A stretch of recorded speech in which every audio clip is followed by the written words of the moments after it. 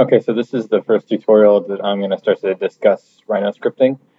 This is just the Visual Basic stuff. We'll get into some more advanced script code lines of code down the road, but suffice to say, this is a good beginning benchmark. So I've gone ahead and I've installed and opened up Monkey. That's a plugin for Rhino that sort of assists and color codes a lot of the scripting stuff, and it also makes just the interface a lot easier to deal with. So I recommend installing that. The first thing we have when you open up and create a new document, you have an option explicit. That has to do with variable declaration. It's necessary but not required to run the script. Underneath that, you have Monkey does you a favor of doing some pre-coding stuff if you set it up ahead of time. So you can basically code in who this stuff is, who it's from, who it's by. You can add additional lines to this. It doesn't matter how many lines of code there are. The important thing to note here is that if you put an apostrophe, anything that follows after the apostrophe can be used for notation, or can be used, it's basically ignored by the computer, and it's there for the programmer to utilize. Moving down, we have basically we're calling our main subroutine, basically calling the function into order so that we can start to engage that. And then below that, we have the main subroutine here. So if we look down below here, the first thing we need to do is we need to start to understand the syntax here. And so essentially, you're dealing with a blank slate, a universe that doesn't have anything defined. And so you need to actually start to define the variables that are going to come into play with whatever it is you want to do. Now that being said, you need to know what you want to do ahead of time. Otherwise, scripting is not a very useful technique or tool. It's really nice at automating repetitive motions or something where you need to move a lot of data through. And so the first thing I want to do before I get too far into this is acknowledge that there is help on here. If you press F1 while you're in Monkey, it pulls up the Rhinoscripting assist. And in here is an index of every command that you can pull out of here. And there are other ways to also engage the actual lines of code in Rhino.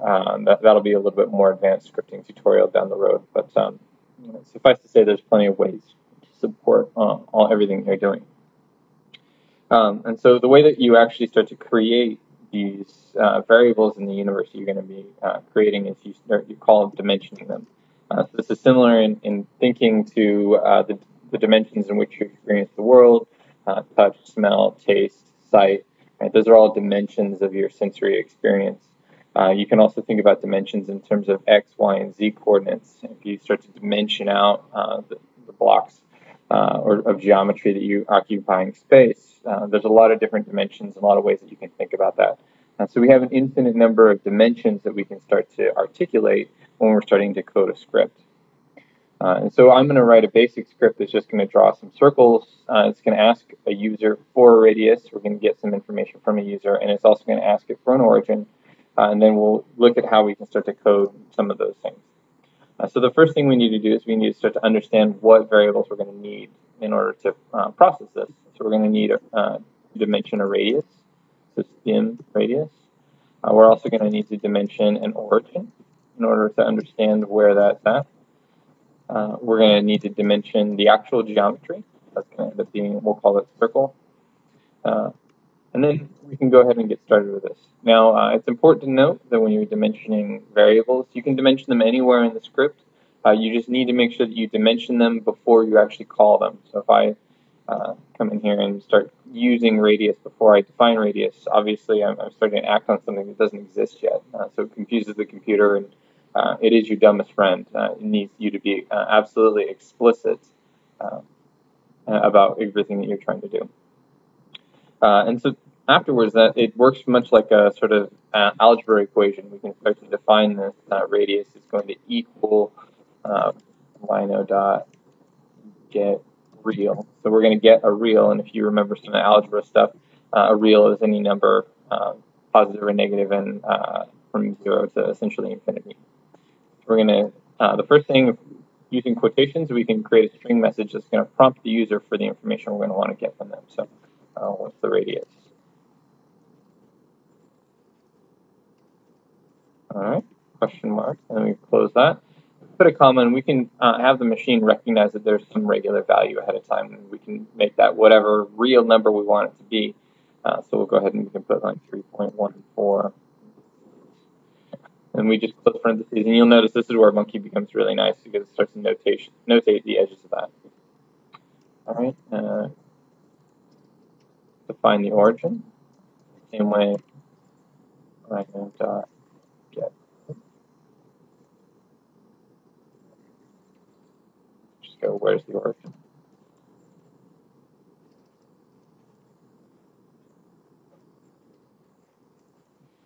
All right, and we'll just go ahead and close that off. And so this is not going to, there's no preset value for this. Now, from that, we could basically create a circle, right? We have a point from which to radiate from, and we can draw a circle from that. So now we need to go in and we can draw circles in a couple of different ways. If we pull up our help tool here, we can look and search for the circle generating commands. And I've done this ahead of time to identify that, okay, well, if this is actually going to ask us for things that we don't necessarily have. So we may have to be a little bit more clever about this than necessarily we had initially thought. And so this needs a plane that actually defines the origin of this guy, and then that can then be programmed in with a radius. And the world XYZ plane actually is 0, 0, 0 is the origin of that. So it'll draw, right now, this code, it will create a circle that's at the origin that has a radius of 5. If we look at the syntax up here at the top, we can see this is the command. It's going to ask for this variable first, and then underneath that, it actually explains what that is. And there's some other information here that you should pay attention to when it's asking for an array. An array is a set of something versus a string, which is just a single component. And there's a lot of literature on this, which I would encourage you guys to read as you go through this. So suffice to say, I'm just going to basically copy this, and I'm just going to paste it in here. And so I'm creating a new plane, and I'm going to identify that as the origin here. And then I'm going to create a circle, and I'm going to replace this variable with the radius that we're going to be getting from the user. And I can just basically call that variable because it has been, one, it's been dimensioned, and then it has been defined and given a value either by the user or as we go through this, I'll go through that. So this is going to create a circle now at the origin. And then we can do something clever, is we can just go ahead and move that geometry. So we can go and move objects. So it's going to ask us for some things. We can just go ahead and hit Control-C, copy that in. We're going to go ahead and do this. Now this is where it's important to be paying attention to this. Right now we just created a circle, but it has no identifier, so there's no way to actually call that circle we just created, which isn't entirely true, but we can make our lives a whole lot simpler if we just give it a name, circle equals this add circle. And so again, we have this algebraic equation. And so we can take the move object and identify the string as the circle, the array as, and I'm going to call it an array of 0, 0, 0. That should look familiar in terms of Cartesian coordinates. And then we're going to go ahead and call our origin as our second point. And then that should go ahead and run. So just looking at this briefly, it looks like we're pretty much ready to go. First thing you do before you run any line of code is you want to save, because you never know if it's going to crash your computer. All right, we'll go ahead and save that. And we'll just run this. And you can see where we have an error in here. We've done something that it doesn't really like. And what it does is we violated the syntax here. It actually needs this to be in parentheses since we're creating an equation for this. Let's save that again. And again, we have an error on this. And we again violated the syntax because we provided parentheses when we didn't need to. All right, so we'll just say enter for the radius. You can see that's prompting us up at the top here. Hit enter. And where's the origin? We can define that right there. And it flashed really quick, but if you look, we actually created a circle right around there. And if I turn on my snaps here, there's our center point. And if I dimension from there to there, you can see that our radius is appropriate. So that's our first, it's a really, really basic script, but then it's a really, really simple setup.